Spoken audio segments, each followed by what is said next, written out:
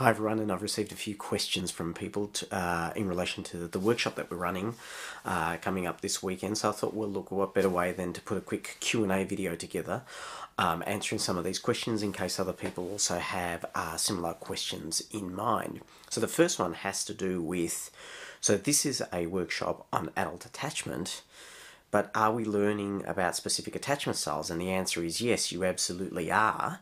Attachment styles forms a core component of the workshop, understanding what they are, but also how they function in relationships. But importantly, what most people are not aware of is that you can assess adult attachment styles very quickly through some very reliable and long-standing self-report measures, questionnaires that you can administer to individuals or to couples.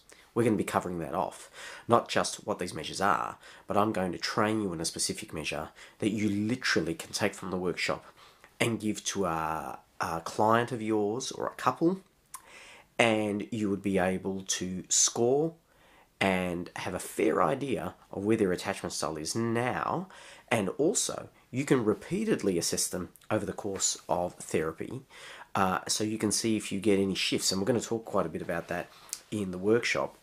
The other thing has to do with strategies of working with particular couples and particular individuals with different attachment styles. So that's a question that I get asked, are there particular ways that you work with people differently as a function of their attachment style? And the answer is yes. And we cover that also in the workshop. We have the last section is devoted to therapeutic strategies and how you tailor them given your existing therapeutic practice and the therapies that you use in ways that kind of meet the person's attachment needs, and also tries to move them on from their attachment insecurities, depending on whether they're higher on attachment anxiety or high on attachment avoidance. And we're going to talk about that.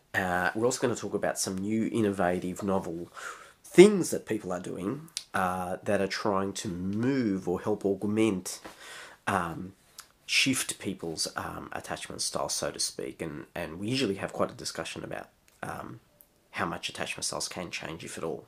That's a red hot running debate in the literature currently. The last thing has to do with, well, what are we going to do in terms of practice, practical application of the sorts of things that we're learning? And my teaching and learning approach that I've had for a very long time is very much one that's kind of problem-based learning, inquiry-based learning, where you need to be exposed to particular cases. We've got some simple cases that we give people that you kind of workshop in groups, that you work through to kind of identify people's attachment styles and how it's influencing the relationship functioning that you get a brief on and you read about. But also we've got some videos to show you of the way that things play out in couples. And we're going to be talking about that as well, so you can see it live on the ground, what it looks like in terms of the way that these attachment dynamics do play out. And the other thing that we do is we then get you to think about specific clients that you have and give you some time to kind of workshop through the things that you're learning live in the training and applying it to your own cases. And then we can have a debrief, we can have a discussion with some of you about the kinds of things you're thinking about in terms of your clients, and maybe some follow-up questions that you may have as you start to think in terms of attachment terms. So those are just some of the key things that we're covering in the workshop. As we've said, it is jam-packed and we cover a lot of ground, but there's a lot of interactivity.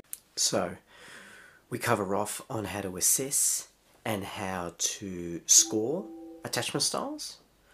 We cover off on case conceptualization, and we expose you to some cases, written form as well as watching them. We cover off on strategies of what you can do with some of your clients once you've identified their kind of attachment styles and some of the issues that they are facing.